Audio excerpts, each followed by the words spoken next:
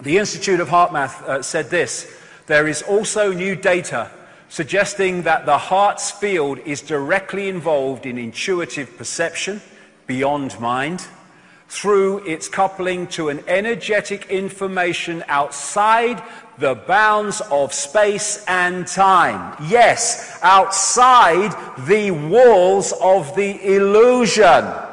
Thus, they want heart-closed people so that we do not breach the walls of the illusion and stay within it. That is why they have structured society as they have, and in section 2 I'll explain all that in detail. So, the idea is to hold us here and keep us detached of an awareness and an influence from that. Corporations are people, my friend.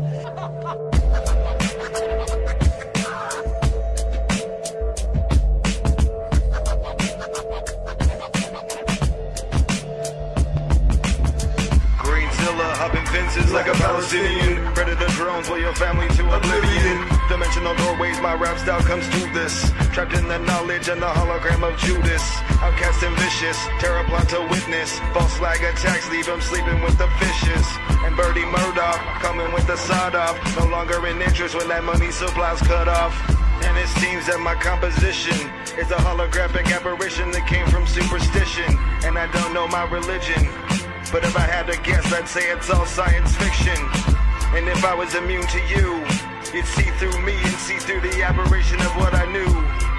But nothing is sacred, and in the city of vaulted secrets, you'll never make it. Life's an illusion, a digital transmission of waveforms suspended in remission.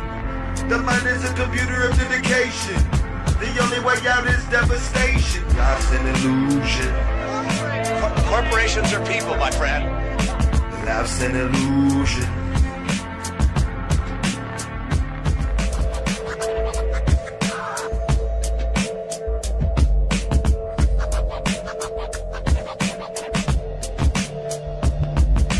Some say actions act more than words, but right now my words want to murder. Like in the back of a psycho's head, he thinks he wants to hurt her. From the amount of ink I put to paper, I think it deserves a burger. But my hunger is escalating to the point where the pain's like the heart of a raver, rubbling like a fucking raid. Don't make me start a raid, cause that means you're the one who helped me ignite it. So for you to know, I think I ride it, I flow it, and you know I'm rowing this boat at 40 knots. You think you can catch up? I think not, because stereo speakers and headphones making you don't feel like it's right at home, free to roam. My flow and style is what I invented. Don't ask, cause it will never be rented. If I have to, I will fence it. Grab my gun with my left hand, aim it at your face as my gun goes bland. The tricky illusion is pollution. They have hidden what they're doing as I revealed what I'm pursuing. Life's an illusion, a digital transmission of waveforms suspended in remission. The mind is a computer of dedication. The only way out is devastation. Life's an illusion. Corporations are people, my friend. Life's an illusion.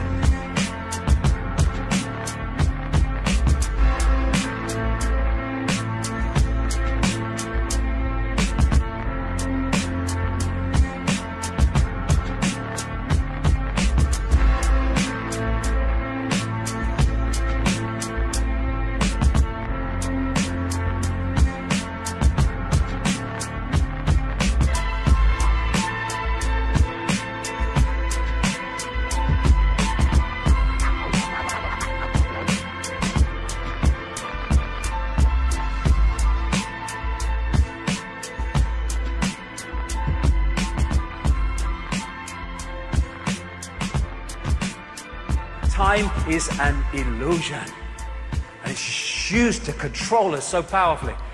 The body is a biological computer, and it allows us to experience this reality, but if that becomes the sense of who we are, we shut out that, and then big time we are open to control. We talk about a computer when it won't work and won't switch on. We say, my computer's dead. Well, when we die, we don't die. The computer ceases to function, and the true self goes on living its infinity. There is no death. And what do you do when your computer, oh, my computer's broken down, it won't work. What are you going to do? I'm going to get another computer. Reincarnation. So, Then you have computers going into sleep mode.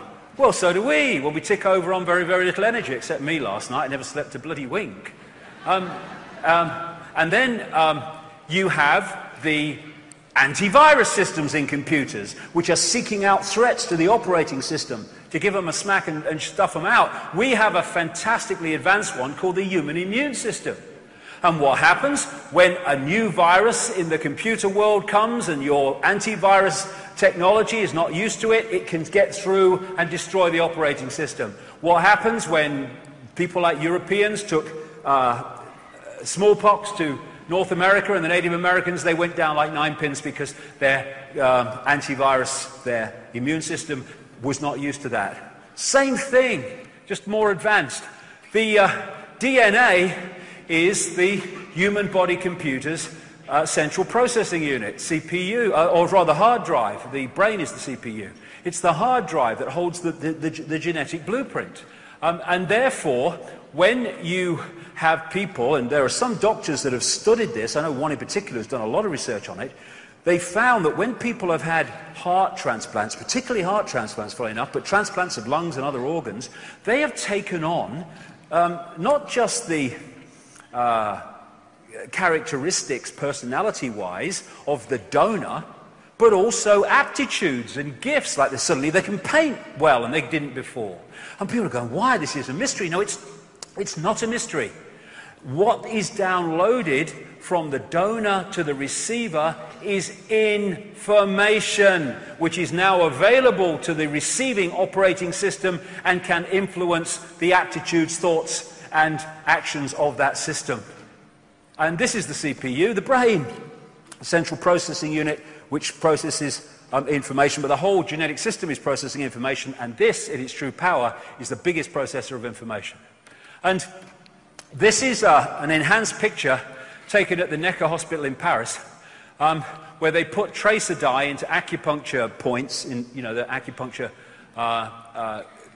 healing system. And I looked at that and I thought, that's a motherboard. And it's interesting because what's passing through these meridian lines is what the Chinese call qi. It goes back thousands of years.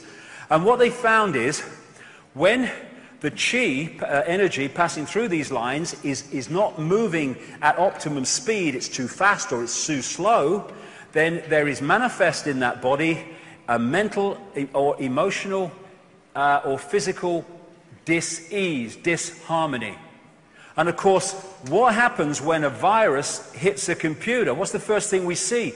Hey, my computer's ever so slow today. Yes, because the information is not passing round to optimum, so the computer is malfunctioning. The information is not passing round the body to optimum.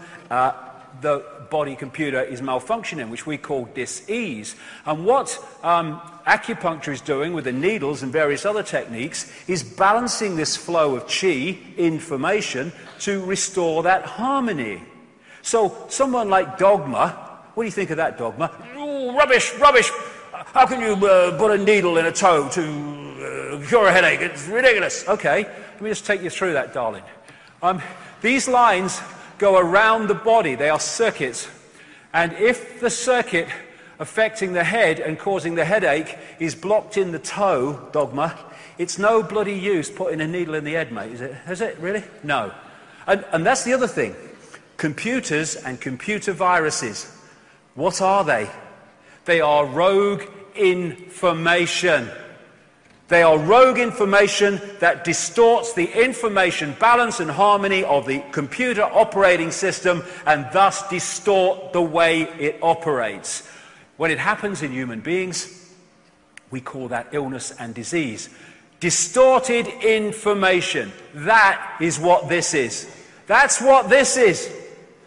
They are distorting the operating system, the human body, so it will not read reality in its true potential sharpness and clarity. Therefore, here in the holographic world of the conscious mind, we see food additives, stuff in water like fluoride, and all the crap that goes in kids' sodas and sweets and candies and all that stuff. But if you take that down to its base state, these are all vibrational information fields of great distortion.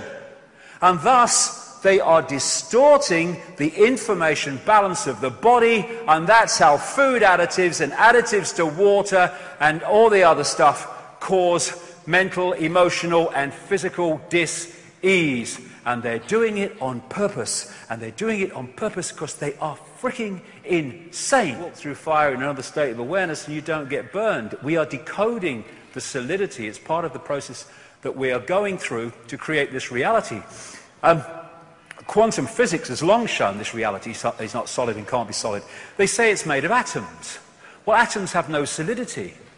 As someone said, quite rightly, that if you take the nucleus of an atom to be the size of a 10-cent piece, then the atom would have to be about the size of a cathedral.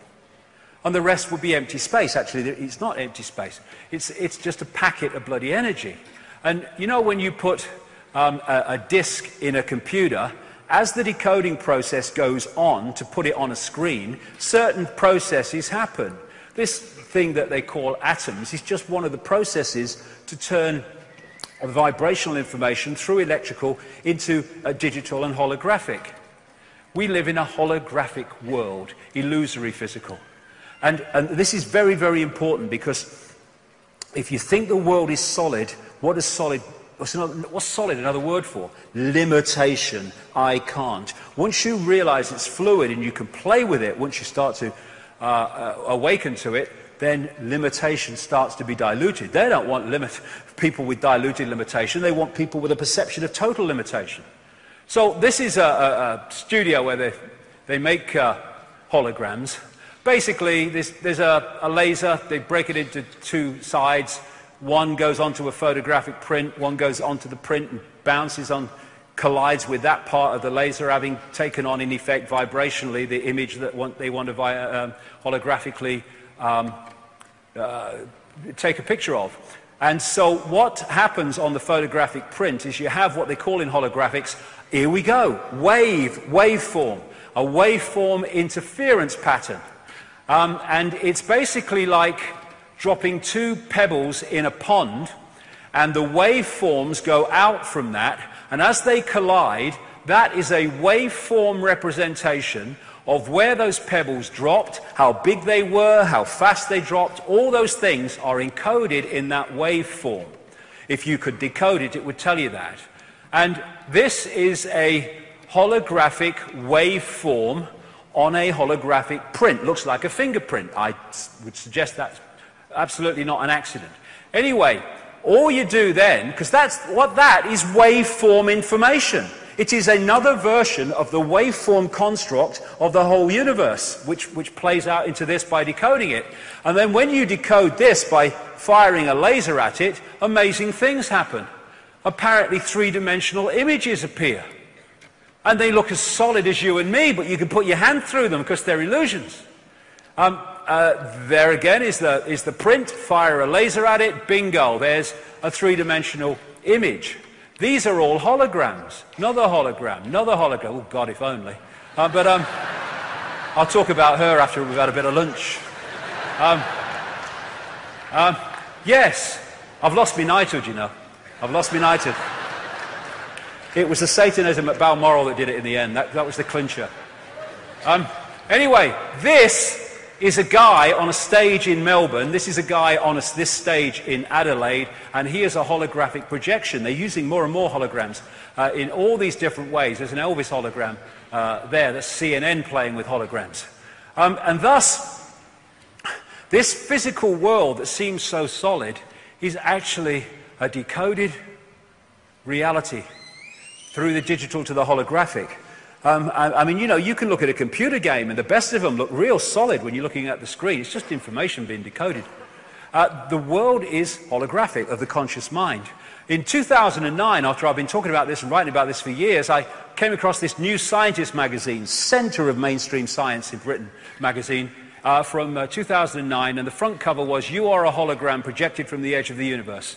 Because some mainstream scientists even now are seeing that the cul-de-sacs exist for all the mainstream explanations for reality. They go nowhere. There has to be another explanation, and a number of them are now going into the holographic level. But we're not. It's not a hologram projected from the edge of the universe. It's not. It's a hologram being decoded from information that pervades the frickin' universe. That's what it is. And there's this other thing about this question that many scientists have, when they've seen that something can take a wave form and a particle form at the same time. How is that possible? Well, let's look at the hologram. When you have your holographic print, your information construct in waveform, and you decode it with the laser and it projects the three-dimensional illusory physical image, then you have the physical and you have the waveform at the same time. Not only that, they have to exist at the same time, because that is merely a projection from that. Take away that, you take away that. And the other great thing is, it explains so much, this one. The other great thing about holograms is that every part of a hologram is a smaller version of the whole. Thus, if you take a holographic print and you cut it into 4 and fire the laser at each one, you do not get a quarter part of the picture, you get a quarter-size version of the whole picture. So every part of a hologram is a smaller version of the whole. Yes, the smaller you go, the less clarity you get, but it's still a smaller version of the whole, and that's what this is. Reflexology and acupuncture and other alternative ways of healing can find places on the hands and the feet where they can treat organs and other parts of the body, because the feet, the ear, the hand are just smaller parts of the body hologram. Therefore, there is a connection between them fundamentally, and if you treat the smaller part of the hologram, you affect the whole hologram. This is why acupuncture can find, reflexology can find these points on the ear, for instance, which represent all different parts of the body. And palm reading and all that stuff is from this, because in that hand is information from the entire body. So we have as above, so below. We have the human energy field in the smaller part of the hologram, and we have the earth energy field in the greater part of the hologram. We have the hologram, again, expressed there in the brain cell and the universe. And as William Blake, in a greater part of that poem, to see a world in a grain of sand and heaven in a wild flower, hold infinity in the palm of your hand and eternity in an hour. A pinhead and infinity are the same thing. This is just one point, literally, within the greater ocean. And this is what we are, a point of attention within the greater ocean. And again, scientists have said, how can particles communicate when they're billions of miles apart and communicate instantly? Answer, they are not billions of miles apart. They are expressions of the one infinite whole, and thus, when they move as the one infinite whole, their communication must be instant, because there is actually no space between them. And then, dogmas. Dogma's got a fret on now. Astrology. Astrology! Freaks! Rubbish! Well, let's have a look what astrology is. We see planets and stuff like that moving around. But if we go back to the waveform construct from which everything comes, this is just the holographic decoded level of them, they are information fields. And as they move through the greater information field, they are impacting cosmic internet, posting, receiving, upon the greater field. We interact with that greater field. So as the planets move, the information fields move, and affect the greater field, they are influencing us. And if we are locked into a certain point in this cycle, then we take on a different expression of that universal field when we connect with it, what we call birth. Some people say, when we are first created, and before the birth process happens. But therefore, we take on a different field part of the universal field. So as we go through life, we are going to be influenced and be affected by the great changes in the greater field as the planets move around and go to their conjunctions and stuff, than someone who comes in at a different point and therefore takes on a different expression of that field. It's all energy interacting with each other, information interacting with each other. And when you take the holographic nature of reality, never mind the greater consciousness, even at the level of the body, we are a smaller version of the universe. Because the universe is holographic, therefore we are a smaller version of the universe. We've come a bloody long way from Charlie Smith driving his bus and Ethel Jones at the store that they want us to believe we are. Then there's the digital level. This is another level which can explain a lot of things. Then now, this is getting closer and closer to our reality now, our experience reality. They're now creating digital holograms. This is a mainstream media report about them, and it says, and they look real, so real that when Ford used a digital hologram to show off a car concept model, people stopped, afraid to walk into it. They thought the holographic car was really there. That car is a hologram. It's not solid, but just appears so. This digital hologram has taken it even further.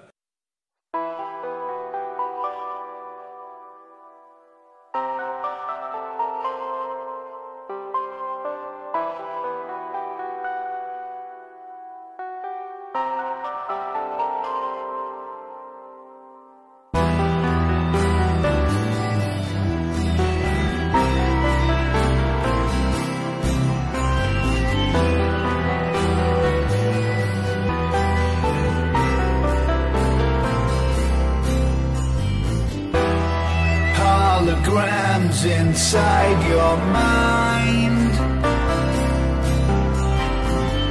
It's just a construct, all you seek and all you find. Decoded energy, a symbol of divine. You are the source and in your actions you define. Don't waste your life on immaterial schemes. Defend your right to follow your destiny. Holograms inside your mind. A fractal construct, all you seek and all you find. Decoded energy, a symbol of divine. You are the source and in your actions you define. Don't waste your life by losing sight of your dreams. Defend your right to follow your destiny.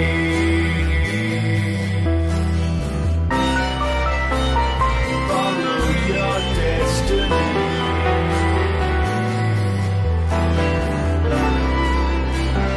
Follow your destiny.